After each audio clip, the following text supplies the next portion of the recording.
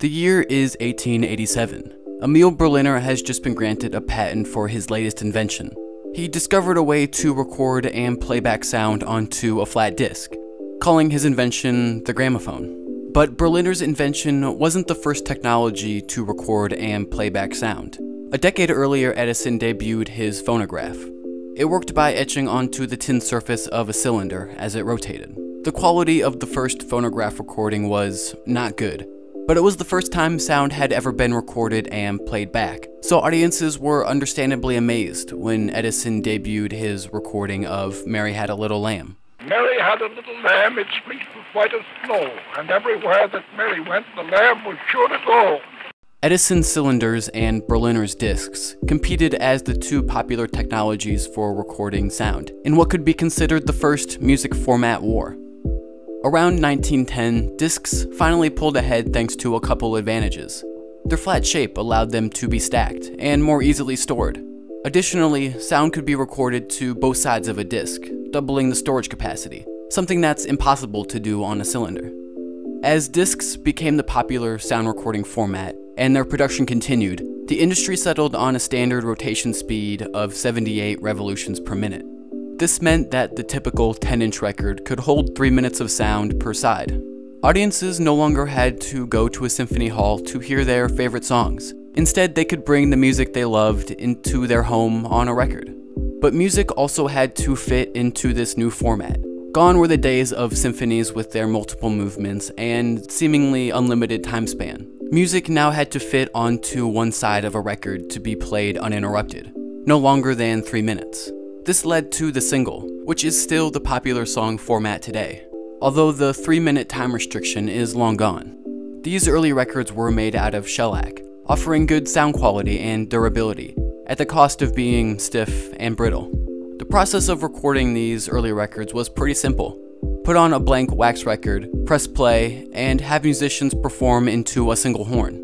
As they played, the sound would be etched into the record, in a process pretty much the opposite of playing a record that's already been recorded. Once the recording was finished, the newly cut wax record was used to make a master that could then make a number of duplicates. Even today, the final recording of a piece of music used to make copies is called a master, and there's even an entire process of getting these final copies ready called mastering. The completely mechanical process of cutting directly into a record is called acoustic recording and comes with a number of limitations. First, there was only one take. Any mistake would be cut directly into the record forever. This caused a lot of fright in musicians at the time. Up to this point, music had only been performed live, so any mistake could just be fixed next time you play. The limitations of acoustic recording also had an impact on the music. Acoustic recording could only handle around 3.5 octaves. If a song sounded like this live, then recorded acoustically, it would sound like this. Loud brass instruments like trumpets overpowered pretty much everything else, and fit right into the limited frequency range. In an effort to get violins heard on these records, they were replaced with stroviolins, violins with horns added to them. Some low instruments like the upright bass were removed entirely, replaced with tubas in the hopes of getting the bass line heard at all. The frequency range of acoustic recording didn't favor all instruments, and it didn't favor all singers either. Those with voices that sounded better in this limited frequency range became more popular, and this is how Enrico Caruso became one of the most popular singers of the early 1900s.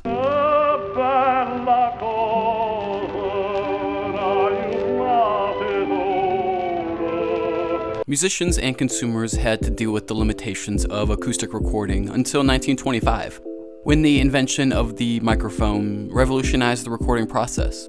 Recording with microphones only allowed one take. Everything was still cut directly into the record, but musicians no longer had to play into a central horn. Electronic microphones also captured more frequencies, expanding the range of a record to 5.5 octaves. Listen to the difference these added frequencies make.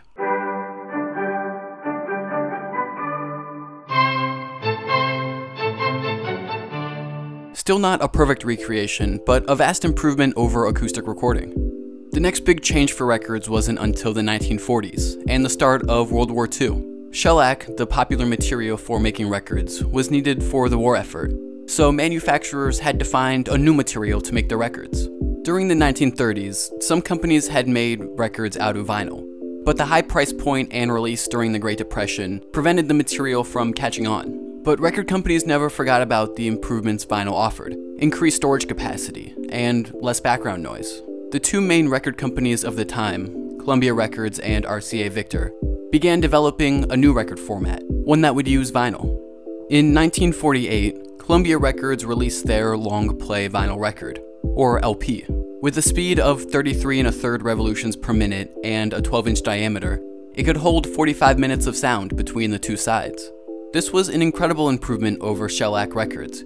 Gone were the days of the 3-minute single. Now music could be listened to as part of a larger body of work, launching the album era of music. Artists could make songs of pretty much any length they wanted, and even dictate the listening order. Almost immediately, artists embraced the long play vinyl record, and albums like The Beatles' Rubber Soul and The Beach Boys' Pet Sounds began exploring the possibilities of this new album era. A year later, in 1949, RCA Victor released their new vinyl record format, the Extended Play, or EP. This was a 45 revolution per minute disc, 7 inches in diameter, offering 15 minutes of sound between the two sides. While not as long as Columbia Records' LP, it became the default medium for the single, still a popular music format despite the invention of the album. These 45 records are identifiable by their smaller diameter and much larger center hole, around 5 times bigger than the hole in shellac and LP records. This larger center hole allowed the records to withstand a faster acceleration, part of RCA Victor's new technology to more quickly switch between records. It also locked consumers into the RCA format, unable to play records with smaller center holes on an RCA machine, a common practice in any format war. Columbia Records' LP and Victor RCA's EP became the two popular vinyl record formats. Even today, if you were to go into a record store and buy an album, it would be on the long play or LP vinyl record format. As the years passed and production of these records continued, various improvements were made to the sound quality. The frequency range was eventually brought up to match the human spectrum, and in 1957, the first stereo record was issued. This meant that the left and right channels were completely different, an innovation that gives sound a much more surrounding feeling. Recording 2 separate channels onto a single record groove was possible by putting each at a 45-degree angle. If a sound was only recorded to the left channel, when the record was played, it would push the needle up and to the right, leaving the opposite channel up and to the left completely unaffected. This allowed the left and right channels to be completely separate, creating true stereo sound. As vinyl records continued to improve, new technologies began emerging that would challenge vinyl's monopoly on recording sound. In the 1950s, the first real competitor to vinyl appeared: magnetic tape. It wasn't until the late 60s that tape found its way to consumers in the form of the cassette. Offering portability at the cost of sound quality, cassettes became the dominant format for listening to music in cars.